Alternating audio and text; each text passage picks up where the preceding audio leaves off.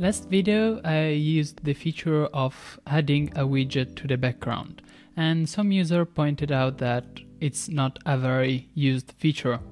Nonetheless, it's our job to make it look as good as possible, and in the past it's been flawed because it had transparent background without blur, but up from Plasma 5.23 we actually managed to introduce blur behind plasmoids, meaning that they look just as good as the panel and Kickoff does if you like transparency and that sort of stuff.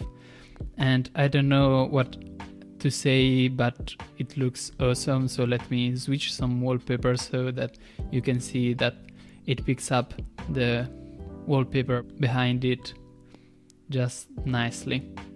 And right now this is implemented in Breeze, but third-party themes can also join in and implement them as well. They can also decide how much transparency to use for the applet. And how do they do that? Well, let's give it a look here.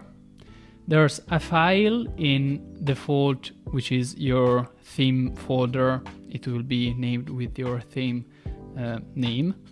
And then translucent widgets.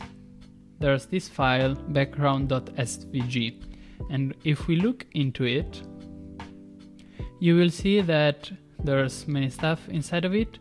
You will have this element, probably this element, but probably not this element and this element, and you need to add them.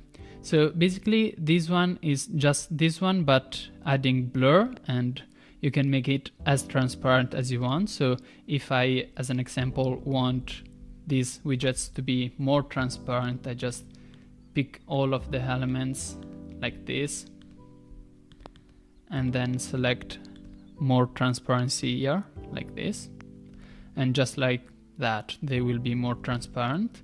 Let me actually try to, what did I just modify? Plasma desktop theme. Okay, let me actually try to start up the new theme, which is not certain to work, but okay, as you can see it's much more transparent, so you can choose how much transparency to give it, and you can also choose, it's so pretty, you can also choose the look of it, the shadows around it, and you also need to implement this element, which is the actual blur mask, which means that it's going to make the rounded corners of the blur actually rounded, so you don't get artifacts at the borders.